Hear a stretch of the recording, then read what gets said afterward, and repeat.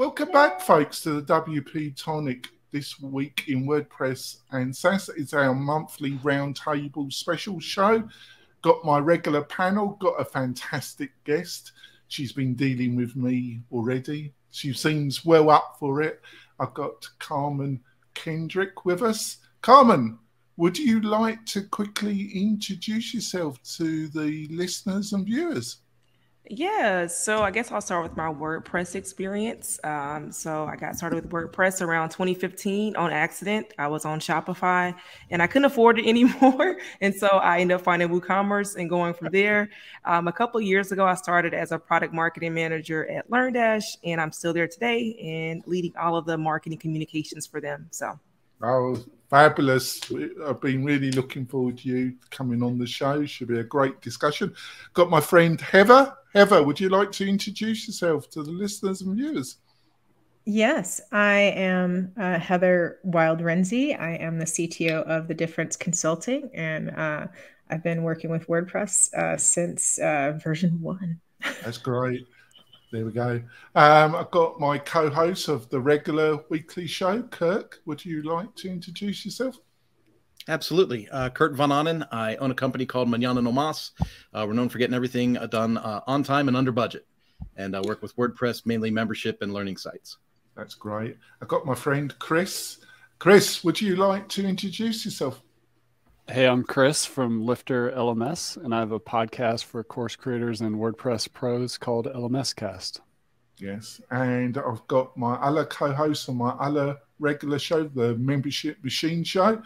I've got my Uncle Spence. Spence, would you like to introduce yourself? It's Spencer Forman from spencerforman.com, no E, WP Launchify, and Launch Flows. That's great. We've got some fantastic stories, folks. We've got the Supreme Court case. I think their judgments will come in today or tomorrow or whatever, or might go on forever. We've got the proposal about WordPress. We've got, obviously, got a story from Microsoft and Bing AI, the continued saga, WordCamp Asia. We've got a load of stuff to discuss. Before we go into the main part of the show, I've got a couple of messages from our major sponsors. We'll be back in a few moments, folks. We're coming back. Just want to point out, if you're looking for some great special offers or recommendations, you can go over to the WP-Tonic /deals, WP-Tonic/deals, and we've got some special offers from the sponsors, plus a curated list of the best plugins. Plus, you can sign up for the weekly WP-Tonic newsletter, which is fab.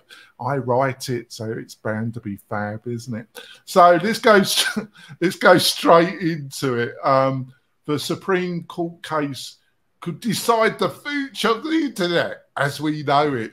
So, Karmen, what's your initial views on this particular story? To me, it's kind of hard to take a stance on it. So what was done was absolutely horrendous and it was wrong. However, can we really blame... Maybe you want to give a quick outline what the the actual case is about. Yeah, so don't quote me exactly on this. So it seems to be that there was an issue, not really an issue, but an incident that happened in Paris. I believe it was Paris, where a young lady was murdered. I hate to even say that word. Because of basically an extremist group. They were targeted based on that. And I believe Google is being sued because of that, because I guess they were pretty much, they found other people to get into this whole group with them and commit this violence against this young woman. So they're basically suing Google. And I think before they were shielded from this from some type of law, I forgot which law that was, that they didn't have any responsibility. And so now they're trying to figure out hey, do these search engines, do these social media platforms, do they really have responsibility when people commit these horrendous crimes against one another? And so it's kind of a hard thing to say because hey, these are people, but at the same I don't really know. It can be tough trying to, come up with this stance. So it's definitely wrong what those people, did to that young woman. But as far as technology is concerned, do they really have standing based on what people do with that technology? So that's what I gather from it. Well, it's multifaceted, isn't it? So Spence, being the lawyer of our.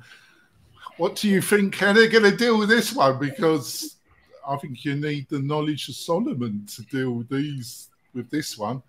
I actually had to deep dive and put on my lawyer hat. I had it buried in the closet somewhere, but I dusted it off and read all the details. And what's really interesting about this is how, when people think of what law and lawyers do and all the rest of the stuff and how it interacts with legislatures and politics in general, you can really see, because they named all of the parties, they named all of the, how did we get from A to B to C to D? And ironically, that Wolf of Wall Street character is at the heart of all of this, right? His bad actions in sort of instigating a suit against CompuServe.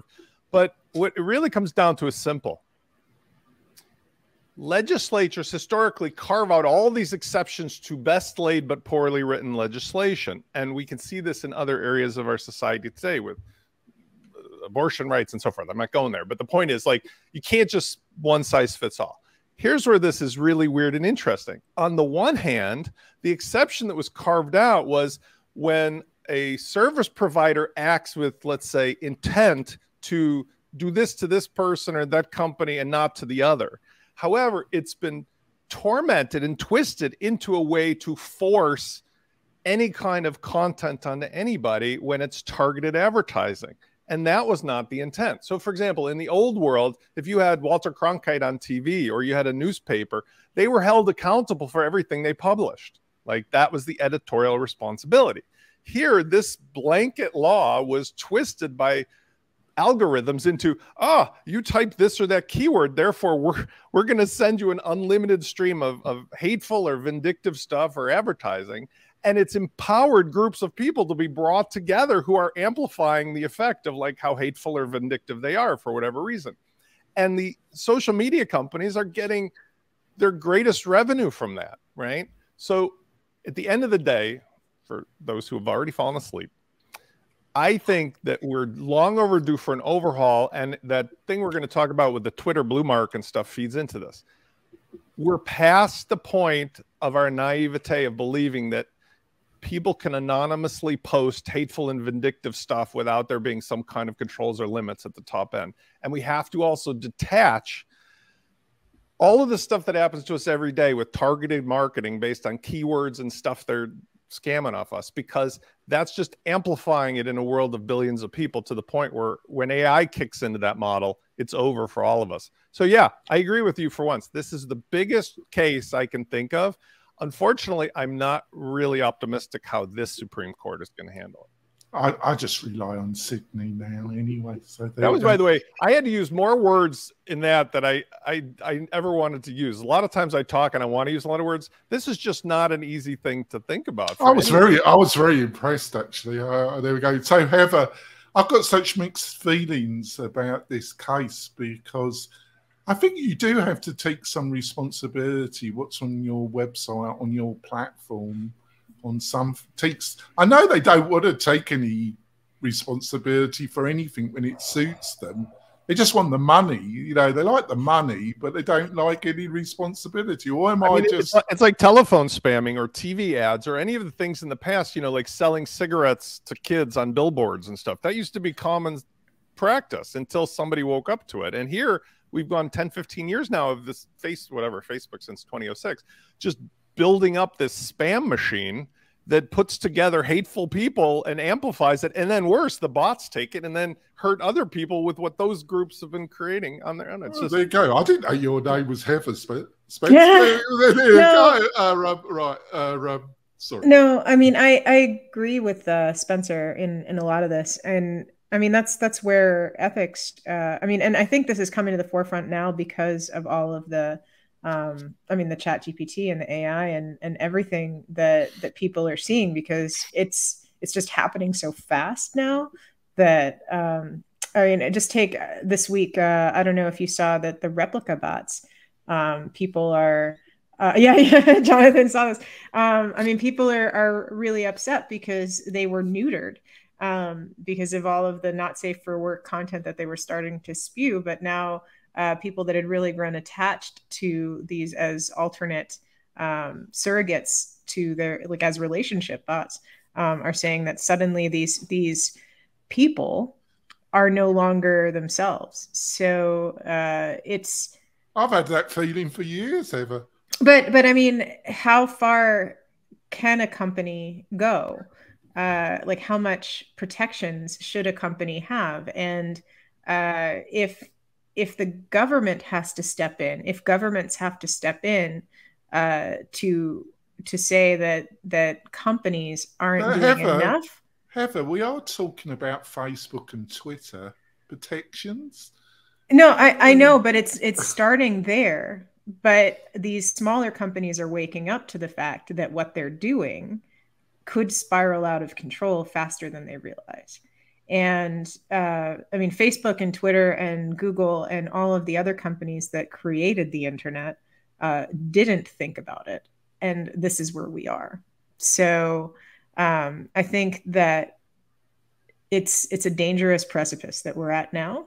And the reason that this is at the Supreme Court, I mean, it's taken this long for these cases to be seen by the Supreme Court, but we're going to see a lot more of them. So, Chris, I'm a bit cynical about this because there's loads of evidence, loads of leaked evidence about what was going on in Facebook when they were building up their platform, that the higher management, the founder and some of the key people in Facebook, they actually, it wasn't like this just happened by accident. Some of the things that Spencer were talking about, they actually knew what was going on, and they just promoted it hard because they just wanted the money. They just ramped it up, and they just said, just get on with it, and we deal with the consequences after we've started finishing counting all the money. Or am I? So have they brought this upon themselves by their own actions in a way? I don't know the inner workings of the management team there, but I do know that from a marketing and a sales perspective, emotion is viral, and you can engineer virality by focusing on emotions, positive and negative. The most viral emotion on the internet is outrage, and that causes, it misaligns incentives between content creators or platform creators to incentivize for outrage and then make more money the more distribution that gets. There's a couple of key chess pieces on the board just to throw out there, which is first the difference between a publisher and a distributor. So the creator of the content is one thing, the distributor is another thing. If we go back in time to the newsstand, if you have a newspaper like Spencer mentioned with an editor, there's the publisher there, but then the newsstand is the distributor. So should the newsstand be held liable for what happened at the writer or the editorial level at the publisher? So one could argue that Google is just a distributor, and therefore it's not, even though it does influence it, it's not actually the publisher. So there's a lot of nuance in that. And then also, if you kind of tie it into WordPress, where WordPress is decentralized. So in this case, the publisher and the distributor, it's harder to point a finger. WordPress is known for being, people can do whatever they want with it. It's open source, it's GPL. People can put whatever they want up. But then what happens is it falls on the hosting companies. For some hosts allow explicit content or different categories of content that they do not allow on their platform, which I think is a good thing. But there has to be that ethics layer somewhere. And when you throw in user-generated content, whether it's on social media or on blogs or wherever, you're just opening up that door for a lack of that editorial layer and that kind of governance from an ethics standpoint. So it definitely needs to be figured out both in big tech and in small tech. Yeah, I see where you're coming from. The only remark I would place on that, Chris, is that it was a little bit this difference as a publisher and a distributor, but they were both. They were trying to have it both ways, because the reason why I say that, Chris, is that they were utilizing technology for actual automated curation, and they were creating the most evil, promoting the most vile, horrible stuff possible because they knew that's what encouraged more time on their platform, which generated more income for them. There's one significant, sorry, Chris, one significant thing I want to add on that. And I agree with your premise, but it's a one-way street in traditional publishing. These platforms are sideways, two-way streets, and that's all of the difference in the world. If you hated what something in the Chicago Sun-Times said, you couldn't, like, all of a sudden go to 10 million people and say why somebody's an idiot. You had to submit a letter to the editor, and then they curated it. But Google and Facebook, everything just lets everybody go sideways. So, Kirk, sorry to interrupt you. No, it's all right. So, Kirk, you know, we're dealing with Google. You know, they like, you know, do no evil. You know, and they're, you know, this particular case, the family that's suing Google, I think they got a good case because I dealt into it, and Google was through their automated platform were promoting, allowing the most vile stuff on their platform and making out they didn't know. And what has come out is that they were doing exactly what Facebook was doing. They were utilizing their technology to promote the most vile stuff possible. What do you reckon? I'm someone that likes to drill things down as simply as possible. And when I take a look at Facebook, Twitter, and all these tools and Google, at the end of the day, it's a tool. It's a tool to me, right? It's like a hammer. And so, you know, when someone like Paul Pelosi gets dinged in the head with a hammer, they don't sue Stanley for making the hammer, right? And that's like an example that like Google's going to say, hey, we're just a tool and other people used it. But multiple people on this panel mentioned the word ethics. And then we also mentioned greed. Well, ethics and greed don't go well together, right? And so when companies like the Twitter files released that, you know, they were using these tools, they were meeting with people and curating the information, like you said, Jonathan, they went beyond the scope of being just the tool maker. And I think that that's where that gray area is going to be.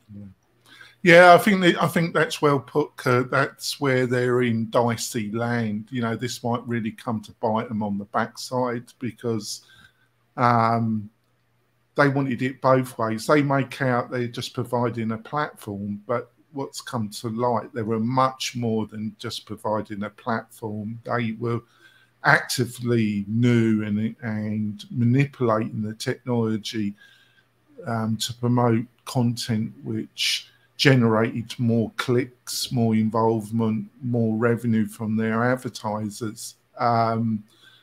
So they're trying to play it both ways. So let's go on to something much nicer. Let's go to WordPress, doesn't it? The warmth, the cuddly feel of the WordPress community sometimes.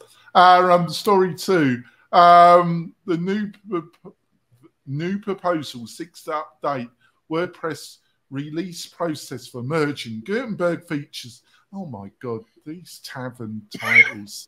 They're not getting any better, are they? Spencer, my take on this is that it's a bit like story 1 in some ways. Consequences of decisions are coming back to bite a bit.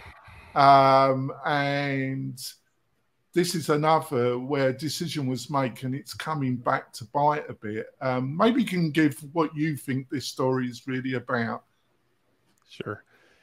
I think that this one I'll do less words. In general, the Gutenberg editor, although I'm going to say Matt now, I'm not going to say Fearless Leader, but Matt has indicated that it's a core part of WordPress. It's still being treated as a separate thing. And interestingly enough, that sort of creates these paradoxes, right? Because like you either say what you mean and mean what you say, or you don't. Well, there's been such a flurry of activity and people wanting to contribute that they're essentially saying there should be different rules for submitting things and getting approval for things in the standalone block editor, the beta, if you want to call that, when the process is obviously pretty well established for core. And this is the paradox because people are saying, slow down. There's half on each side. Like this is the way we do it, or no, it has to be this way. And so what it's doing in my mind is amplifying some of the other political issues that we've talked about regarding how does WordPress treat updates or various plugin authors, or what's the process, or who gets spanked, or who gets released. There's all these things that are different based upon what day of the week, or who you're friends with, or what Fearless Leader Matt says. And I think that that's interesting, because that's the only way things are going to change. But for the majority of people, it makes no difference, because on my own personal note, I never use the beta plugin.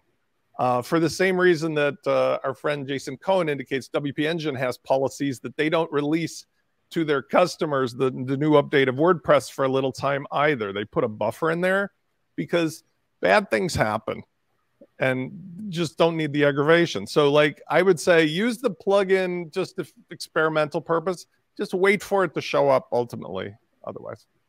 Yeah. So Carmen, what did you think of this little ditty on the tavern? So it was a lot to take in. Maybe they should just write it a little bit more in layman terms. Like, I think they need your help, Carmen. Yeah. Like, hey, just break this down. I really like the last one. It's just like I really don't have a lot to say on it because I'm just not really into like the Gutenberg thing. I mean, I use it, but it's not like it affects my workflow. And a lot of time people just use page builders. And so it's like, hey, how does this affect people? And that's what people want to see. They want to see like, how does this actually affect me in the way that I use WordPress? So yeah, I really don't have a lot to say on this one. So you're not taking the religion of Gutenberg? You're not No, I mean, I don't use a classic editor anymore. So I think that's something to, you know, rave about. But that's about it when it comes to Gutenberg for me. Oh, well, there we are. Well, let's go to the opposite. Somebody that loves the classic editor, Heather, you know, you just want to go into, you know, all this Gutenberg stuff. So what do you reckon about this, Heather? Oh, you're muted, Hev. Are you still muted, Hev? You're mute. I said, you know, I hate Gutenberg so much. so much.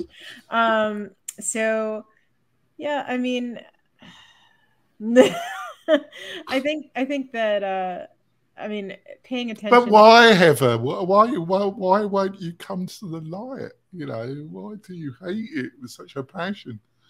I mean, just sorry.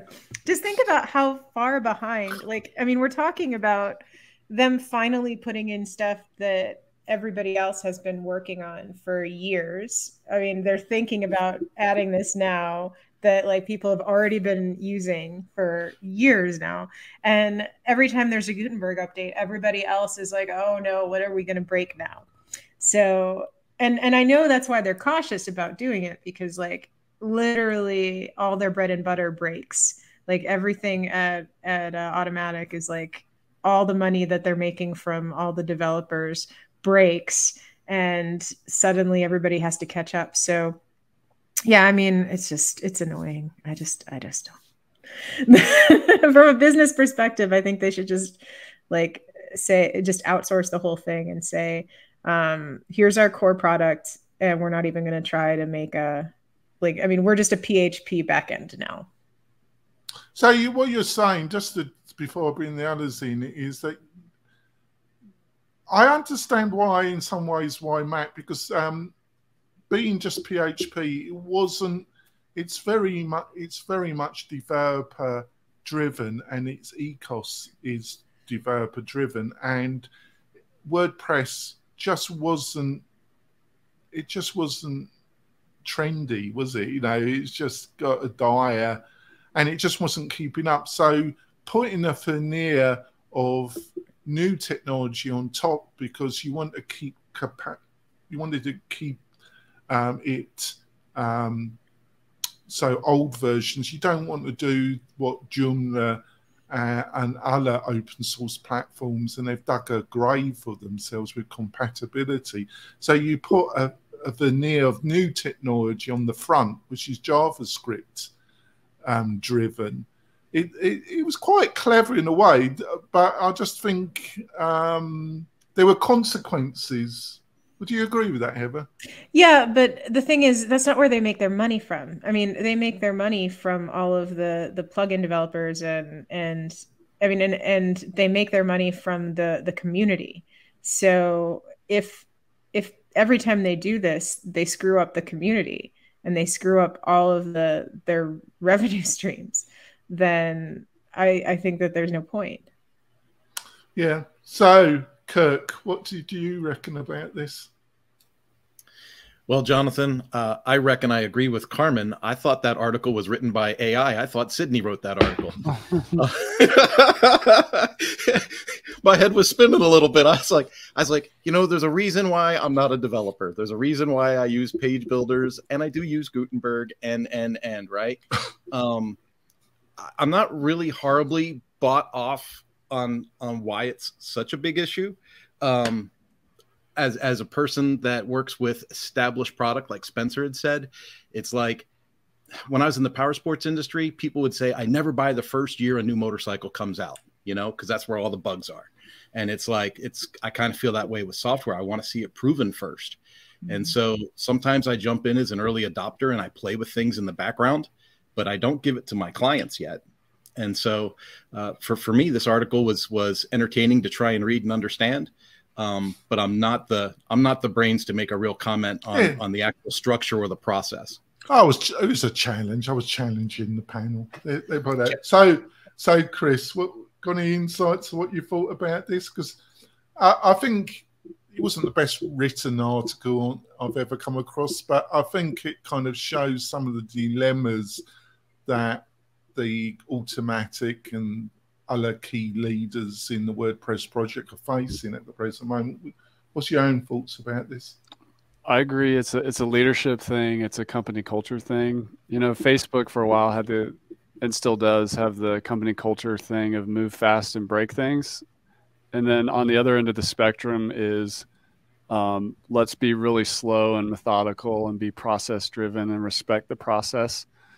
And this just looks like conflict between those two different ways of being. If Gutenberg is very much new and needing that kind of more startup-y, scrappy, fast, like down to the last minute changes kind of culture, versus an established process that's been built to make sure that the ecosystem has time to test against what's going on and the whole QA process and everything is super tight and smooth.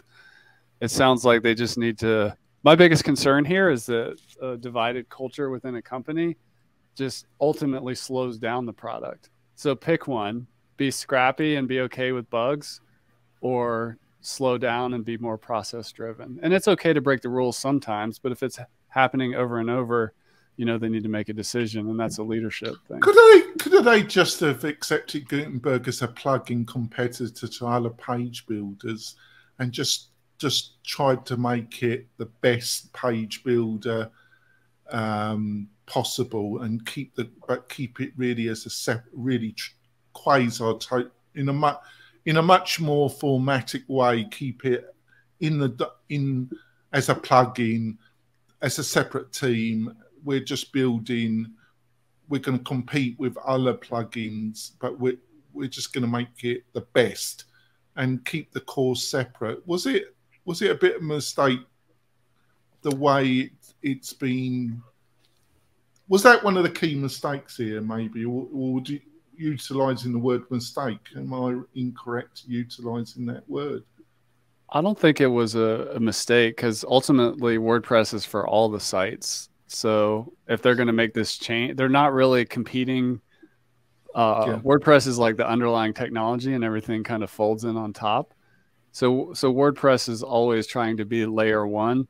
Being a layer two page builder is just against their ethos of being the foundational platform.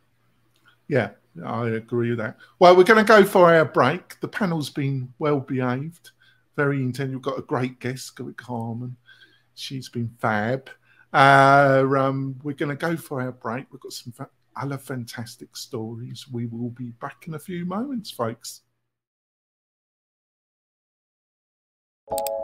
This podcast episode is brought to you by Lifter LMS, the leading learning management system solution for WordPress. If you or your client are creating any kind of online course, training-based membership website, or any type of e-learning project, Lifter LMS is the most secure, stable, well-supported solution on the market. go to lifterlms.com and save 20% at checkout with coupon code podcast20. That's podcast20. Enjoy the rest of your show. Back. The panel have been very insightful, well behaved. I actually think they've read the stories as well to some extent. I don't, but there we go. Like I say, if you want to help the show, please join us live. Either at the end of the month, the last Thursday of the month, or you can join us on the membership machine show that we do every Friday, me and Spence. We have a laugh, we have a look at a WordPress topic, and you can join us live on that at around 8:30 Pacific Standard Time. So let's go straight into it. Oh my God, fathers, let's talk about this. Microsoft Bing AI and Sydney. Sydney's been wild. So Sydney is this voice, this deeper personality that appears if you spend 4 hours interrogating chat GPT and ask it all weird questions. You get Sydney. So Karmen, have you been playing and interrogating and getting Sydney to reply? No, I don't use Sydney, but the OpenAI chat GPT, I do use it quite a lot for a blog post outline, and that's pretty much it. I just don't see why people, I think it's like the appeal of like Siri when it came out a few years ago, and you ask Siri like, hey Siri, what are you doing? It's like, and it gives you some dumb, like, hey, why are you asking me that? Ask me like, and then she starts talking to me. So sorry. No, that normally happens to Uncle Spencer. Can't say the names. That's so funny. Like she just, and any other time I ask to speak to her, she never picks up. So that's funny that you would want to talk now. But I was just saying that it's just an appeal. Like when it first came out, you would just ask it anything. And I think that's what people are doing. And they're surprised by what it's saying. But it's almost like when you talk to someone and they're just annoyed by what you're asking them. It's like you just start saying anything at that point. Like, yeah, sure, the sky is green. Whatever you want to hear. So it's funny. I mean, I can see what it also goes back to our first discussion about can this be used in a nefarious way? These groups of people that are looking for sinister things to do. It can be, used that way, but I'm just like, why are you even asking these questions? But it can go, I guess, both ways. So Spencer, I think what got me going was, as I read this article and watched a couple of videos, this reporter, who's a quite experienced tech reporter, he seemed to go the same way with this Google engineer. I forgot his name, that started, because he went on a bender, didn't he? This thing is intelligent. This was one of the greatest tech experiences I've ever had. They seem to get sucked in to think this bloody thing is actually alive, don't they?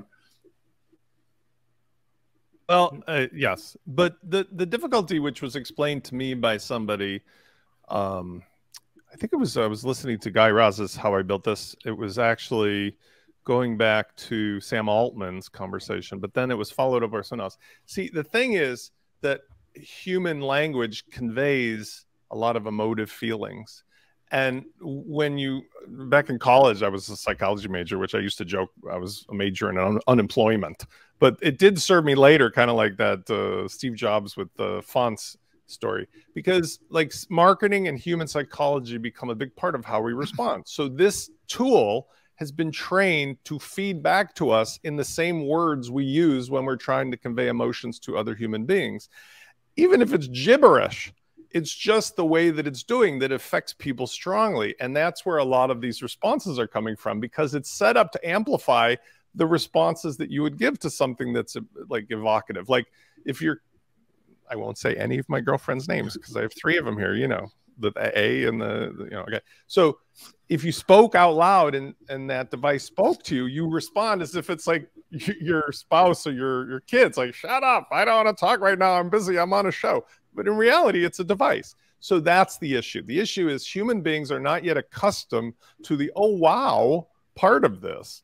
But when you start to use it, and I've been really enjoying this for everything from coding to copywriting to whatever, you start to see where the cracks are in the sidewalk and you step over them. And it's not really a human being in the end. This reporter or reporters, what they did is they just kept amping up the oh wow part of it until they got the kind of outrage. It was just the language. This is the greatest technology I've ever used. You know, he really started going on a bender, didn't he? Here's a test. Like, you wouldn't do this because none of us are that dumb now. But if you like legitimately gave out your phone number to 8 million marketers, or if you legitimately started naming products in front of your A device in the kitchen instead of asking it what time of day it is or setting a timer, you will get what you asked for. You'll F around and you'll find out what it does to you. But this is the same thing, just with more control. So, Chris, it also, I really love animals, you know, but the thing I don't like with pet owners is when they really think their pets are almost human. Like, they treat them like children, you know, they dress them. I hate it when they put clothes on dogs or cats, and they treat them like bait, you know, like they were humans. They project emotion upon a creature. And there's a term where we see faces or images in anthropomorphic. Thank you. Is this what's going on here, Chris? Big ways. I don't think so. That's what's going on here, because the AI doesn't have emotions, whereas the human has emotions and sees the dog as a kid or whatever, which I like. I have dogs. I love dogs. I love on them. I've even given them clothes before. Have you? So, yeah. I mean, I have a dog that has a sweater. I mean, he gets cold.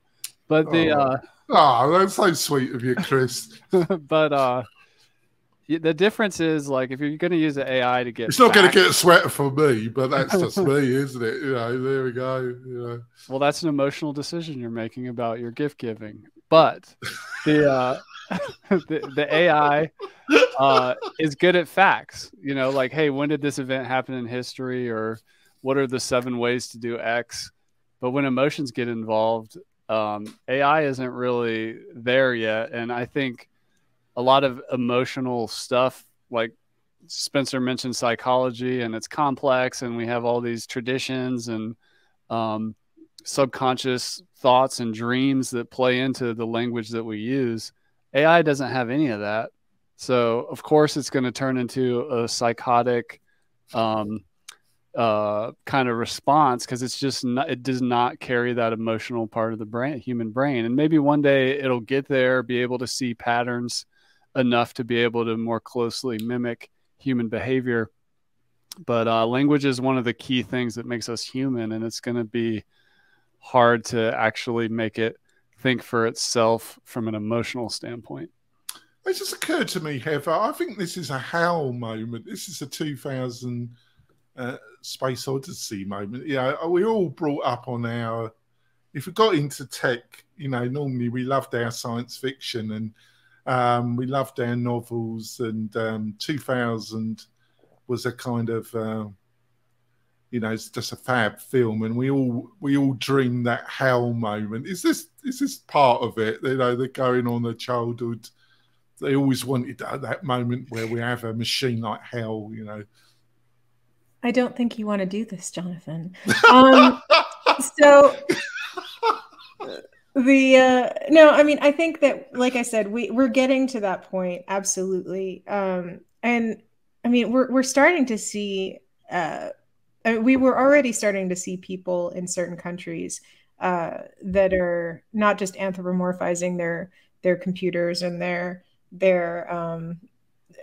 replicas, but I mean, we're really starting to see the beginnings of like a religion about this. So people are seeing patterns in the AI that they believe is kind of like a god. But that's the interesting thing, is we're the ones that created it. So I mean, if they think it's the pattern behind all things, but we're the creators of it, so I mean, it's this vicious cycle.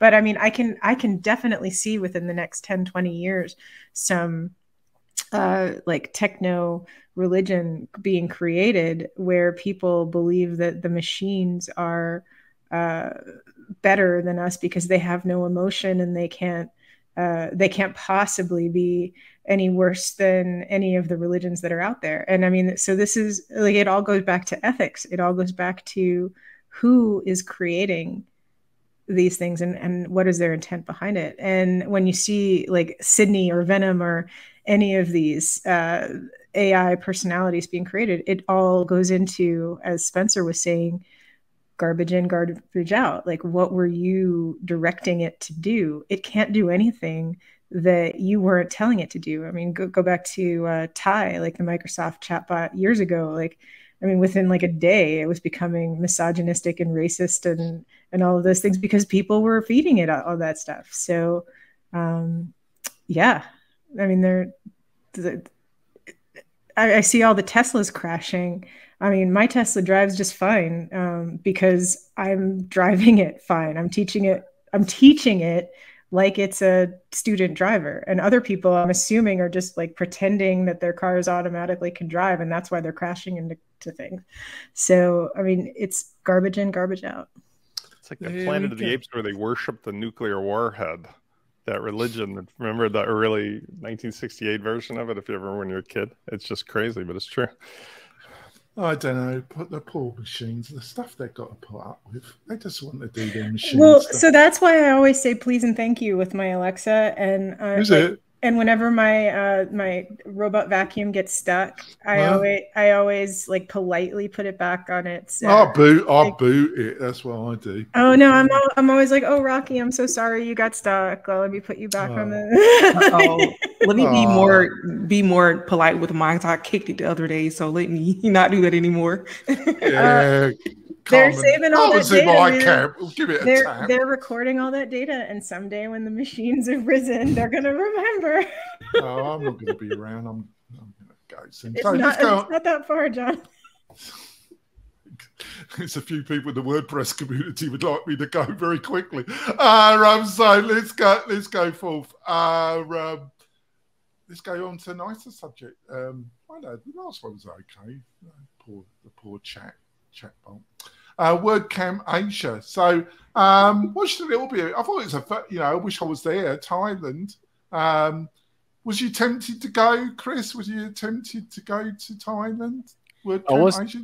I was tempted to go. There's just only so many events and conferences you can go to in a year, but I'll catch the next WordCamp Asia. This one looked like it was really great, and I talked to some people that were there, and somebody made an interesting comment that they will sponsor WordCamp Asia and Europe going forward, but just attend WordCamp US. And I thought that was just an interesting comment.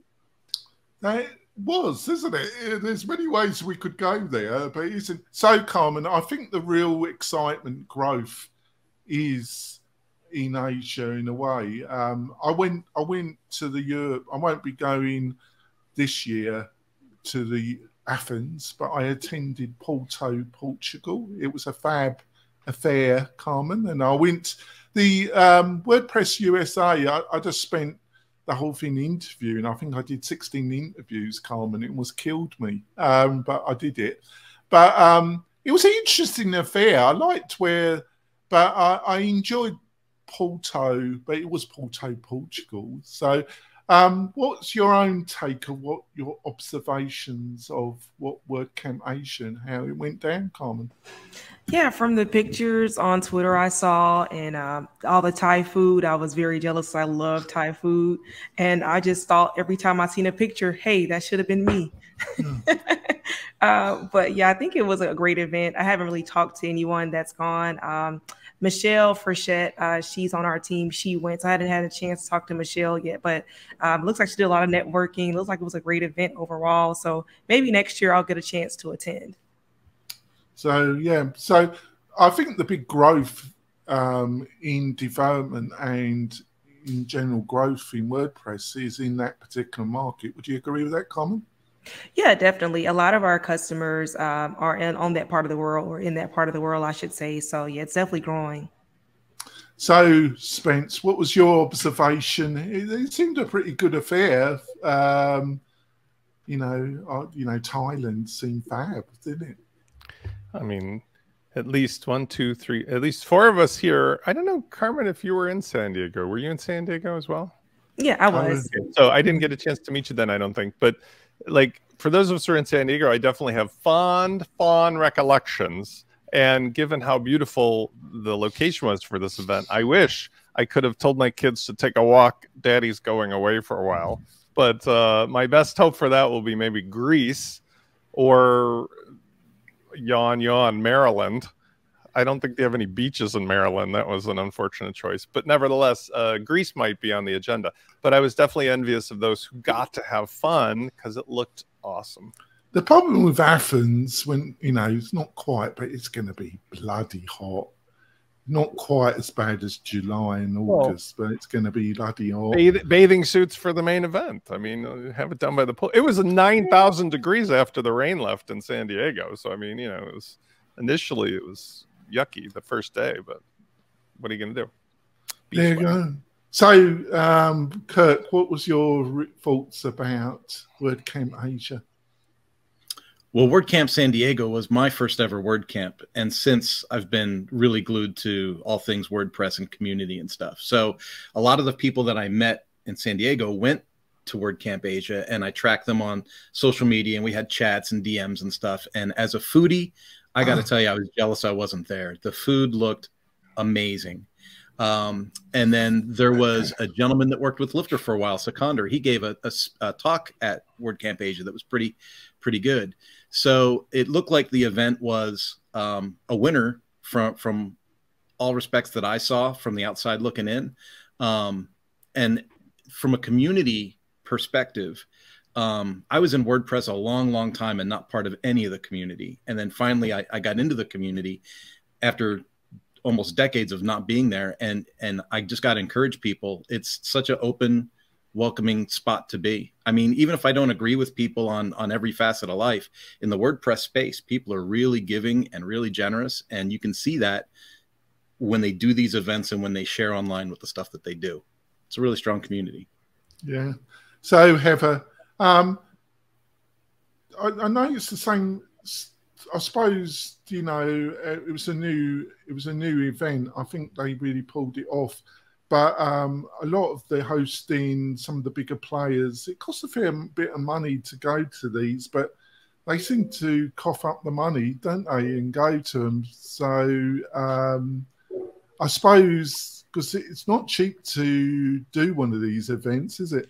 No, and I mean, depending on where it's held, I mean, in Asia, it's less expensive to hold something like this, but then you've got to have you've got to build in the people coming to the event. So, I mean, traveling to Asia, especially now with, although the flights are less expensive, and if like going into a community like Asia, where they don't necessarily have these types of events, so there's not that many WordPress community people like breaking into a new location. I mean, community events are difficult too. They're expensive. They're like making sure that you have the right speakers there is always difficult, because if you're trying to attract local people, you want to have a good mix of international people to come. But again, attracting those people to fly out and spend their own money to come to a community event in another country, another continent that they might not come to normally, it's hard. It's really hard. Yeah, I know. I thought the people at Porto did a fabulous job. You know, it was a big event, almost 3,000 people. You know, it had a break for almost 2 to 3 years. I just thought they did fantastic. I just don't. They got some grief from some people about some mishaps, but I think they really did fab and pulled off a fabulous event at Porto. So on to next story. Facebook, Instagram are testing and selling blue checks for $12 a pop per month. So Carmen, I thought you had some great insights about this story. What's your What's your insights about this one, Karmen? Yeah, so I'm for it. Just because I actually lost my Instagram account a couple years ago. Someone was impersonating me, and then when I reported it, I got pretty much booted for impersonating myself. So I'm 100%. That happened to me many times, actually. Yeah, and I'm just like, I kind of gave up, and I just use it just for personal posting at this point because I don't want that to happen again. But to my point earlier, I talked about how we went from your page would get a bunch of organic reach, and then you had to pretty much pay to play. So hopefully we're able to get more reach without having to pay for ads, because ads can be tricky for a lot of people. You almost have to have like an expert on board to even get your ad started, where it's actually producing something from you, like any ROAS for you. So hopefully it will give people more organic reach on there and stop with some of the bots and impersonation. And it's not such a process where it's like, I know someone on Instagram and that's how I got my blue check, because I feel like that's not really effective for what it's supposed to be, because everyday people are being impersonated on Instagram and Facebook. So, Heather, I think Karmen made a great point there, because especially with Facebook, it was... They kind of semi-destroyed the usefulness of a Facebook page in a way, because they crippled the organic reach to such an extent that they just ruined. Yeah. It's a balance, isn't it? Do you think that's what one of the things they're looking? Because Karmen is in their announcement. They said if you get this blue check and you're paying this, you get a bit more organic juice. That they seem to be hinting it, don't they, Heather?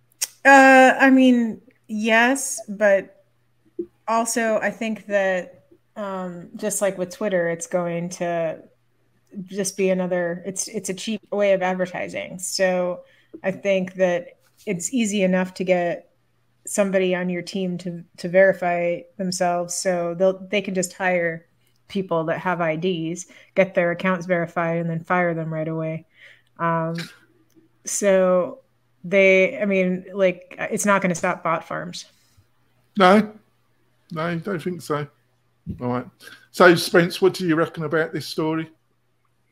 I honestly don't think I can add too much to it, other than to say, well, I'm gonna say nothing about this one. I don't have much to say on it, other than it seems like when I was younger, I sold a thing that was essentially like a photograph, and it was like proving the point that people will pay for something that they perceive to have value, and it doesn't really do anything.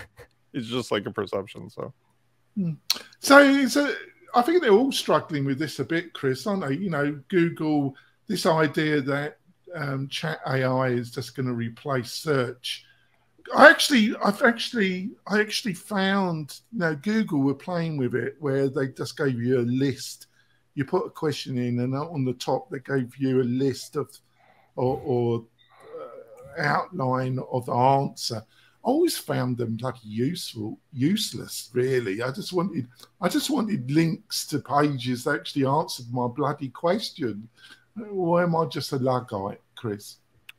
Well, that goes back to the debate between publisher versus distributor. Those instant answers at the top of a Google search results screen are literally kind of the answer. Therefore, they're publishing the content, not just distributing you a link. So I think that's an interesting thing to look at. It's also can be seen as negative to the content creator in terms they don't actually get the traffic because Google is surfacing the result, and that's a whole other discussion. But going back to the ethics and what's going on here at Facebook with paying for a better experience, in some ways there might be a silver lining here in that if monetization is not just coming through clickbait and playing on negative emotions and things like that, and they actually develop a strong business model around a recurring subscription for a better user experience, which obviously I don't think YouTube has figured out. I don't know a single person who has paid for YouTube Red or whatever it's called to have an ad-free experience. I think that's kind of Spencer has. It's worth every penny of the $17. It probably is. As a marketer, though, I actually like watching the ads, but I understand. I would probably not do it if I wasn't into that kind of thing. But It also comes free with other subscriptions too. Okay. Okay. Chris just made me think of something that I want to throw in, because like that's a good point.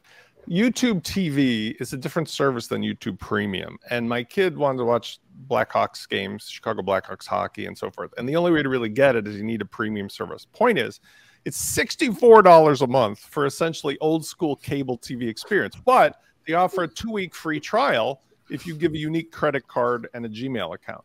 So we've been just rolling over through all daddy's credit cards for 2 weeks at a time. Trial. Now, but the point is, when you're using the $64 a month service, every single thing is loaded with ads. Like watching Shark Tank on ABC or watching the like ad versus my $17 a month for regular YouTube, where the experience is like I can watch thousands of hours in a row without ads. Now, one of the things Chris just triggered me on was like with the Facebook. The thing that's weird about this, and I heard about this on the Jason Calcana show and Molly were talking about, is that Zuckerberg's no fool. He gets a bunch of people to perceive, like I was saying, pay $12 a month to get verified and give us your ID, by the way. And guess what? $5 billion of revenue falls from the sky because they have 3.6 billion users. Even 1% of those paying $12 a month is like $5 billion a month of revenue for free to replace all the money he flushed down the toilet on doing the VR meta thing. And that's the bottom line. It doesn't do anything because everybody will just have a blue checkbox versus YouTube. Getting rid of those ads is tangibly different in how you experience it versus seeing a blue check mark next to somebody. Fearless Leader did a joke on Tumblr this week where he sold like a blue check mark for Tumblr and made a bunch of money out of it. It was, you know, ta-da. Didn't do anything. Yeah, well, you go that you need the money, though. You know, about AI, I was listening. They were saying Microsoft, they reckon, I think I'm right about this, one of those chat queries costs them in computer usage about 5 cents. As a model, it's a bit, you can see that soon gets very expensive. But the other point, they were saying that if Bing can just get 1% growth in search, 1% will generate $2 billion of revenue. So you can see you got to give it to the leadership of Microsoft. They've done a good PR game here, because if they can just get 2% of the search market, that's $4 billion. So the mathematics, well, I can see I'm boring the panel here, but there we go. There we are. So I think, do you want to discuss the last story or should we wrap it up? Because I think you're getting a bit bored, panel. I've not entertained you enough. What do you want to do, panel? You want to discuss Mr. Musk and his sacking of more staff, or shall we call it a day? I don't know that people like my opinion on Mr. Elon Musk or not. You might want to give it. What's your opinion on this story then, Kirk? I think we should all just mind our business and let the man run the business that he bought. Yeah. It's a really unique thing. With my corporate experience, I can remember walking and looking at people's cubicles, walking by to get my cup of coffee while I was wasting company time, and see people shopping for mountain bikes and sweaters and all kinds of things that had nothing to do with running the business. Oh, they need Heather. They need Heather when Heather's running the business. And when you see these social videos, there's none of that, Kirk. There's none of the shopping on the channel when Heather's around. When you see the social videos of a day in the life of a Twitter employee, and it's, you know, I get to the office around 10, I have a bowl of oatmeal, I go to the nap room, I play some ping pong, I talk to the other developers for a couple hours, I go and get some ice cream, we have a meeting for about 40 minutes, and we draw on the wall, and then we go and take a nap cluster. It's like, what is happening? Where do I apply? That's like you just described my dream job for all right there. Just make sure you save your paycheck because you will be laid off. Yeah. so the people on the outside see this, and then the news comes out that he's made some layoffs, and we're supposed to feel sorry for this group. And I know that the economy is hard, and I know a lot of people are doing layoffs, but when you look at the there's a study out there that says that the sales of a company are generated by the square root of the number of employees there. And when you look at how big these companies have gotten, you start doing that math and you go, so wait a minute, only the square root of my company actually generates productivity for me. And Elon Musk is one of those guys. He's like, I'm a contrarian. I want to do it different. And I don't want to have the square root of my employees produce. I want the balance of the square root to be productive. And he'll keep whittling away until he gets the best of the best in there. And more power to him if he gets away with it. Yeah. So, Heather, how much do you think he's reduced the company by? Because when you get over 20%, you're getting into around 30–40%. I just wonder, what the hell were they all doing? Got any insight, ever? She's doing his shower. Let's go over to Christine. She's busy. No. Sorry, I was just in another window. Well, you were applying for a job with Twitter, weren't you? No. So, like, generally, I mean, I think part of it is that some of these people still haven't moved back. And I mean, he gave them the ultimatum to move back to. Well, they don't want to go back. They don't want to share his vision anyway, do they? Yeah, no, I mean, they don't want to move back to San Francisco. They don't want to come into the office because people have gotten used to not being in the office. He's moved it to like a micromanagement company, which it never was. I mean, it never was a micromanaging company. And I've been hearing from my friends at pretty much every company now. Like, I mean, it goes from like pick any company that you've seen that has had layoffs recently, and they've all had like KPIs and OKRs added in that they never had to meet before. And so it's I think that beyond whatever he's saying publicly, it's just that we don't need as many people at companies anymore. Like, and I've said this before, like, if you're not a programmer, like, we actually need more lazy programmers than we need rock star programmers now. We need the kind of person that is willing to take as many shortcuts as possible to get the job done as fast as possible. Then we need, I mean, so somebody that can 10x or 100x themselves and not be stressed out about it is what Elon Musk and every other company is looking for. Not somebody that will spend a full day of work buried in the code, stressed out because they're doing it the old way. So everyone that's not on board with that is going to get let go. Oh, there you go. All right, I think we're going to wrap it up on that really up thought, you know, but you're finished anyway. Sydney's coming for you anyway, so there you go. So, Karmen, how can people find out more about you and get more of your knowledge, Karmen? Hopefully you will return at some stage during the year. Yes.